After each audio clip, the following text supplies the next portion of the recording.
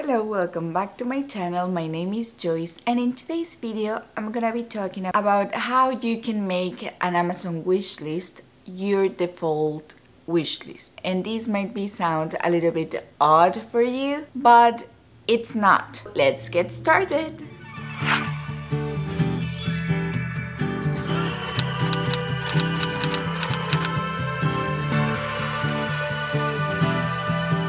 Recently, I've been talking about how you can have an Amazon wish list, how you can share your Amazon wish list with your loved ones, and in today's video, I'm gonna talk to you about how you can make an Amazon wish list your default Amazon wish list. I know that this can sound a little bit odd, but it's not.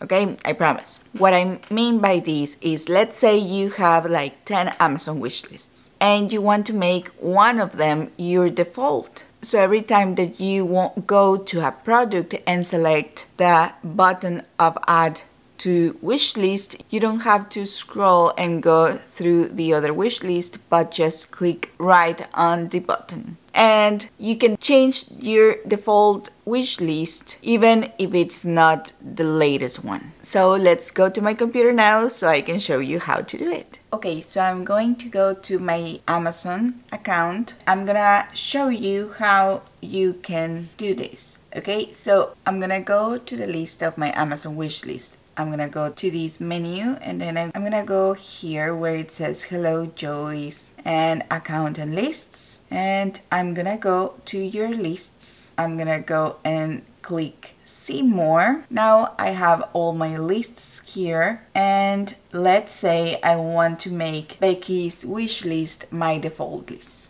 Because let's say my daughter's birthday is coming up and this is going to be the most used list during this month. So I'm gonna select this one, and as you can see, this is my default list, and you can know this because it's the first one and it says default list. So I'm gonna go and click on this one, and I'm gonna go and click on the three dots right here where it says More.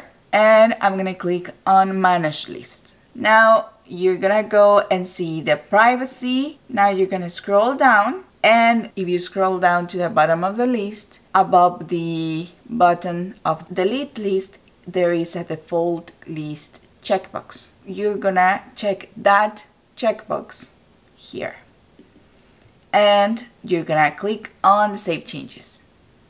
The Save Changes button is really important, so don't forget that one.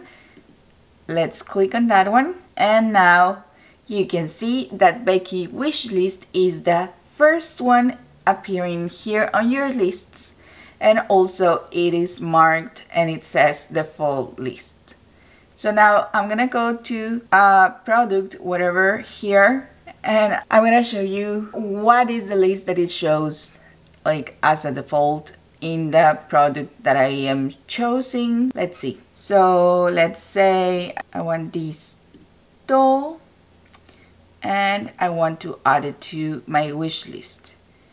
If I go click here, you can see that this was added to Becky's wish list because it was the default one. Now I don't have to go through all the wish list here because this one is the default and it's the first one that appears here.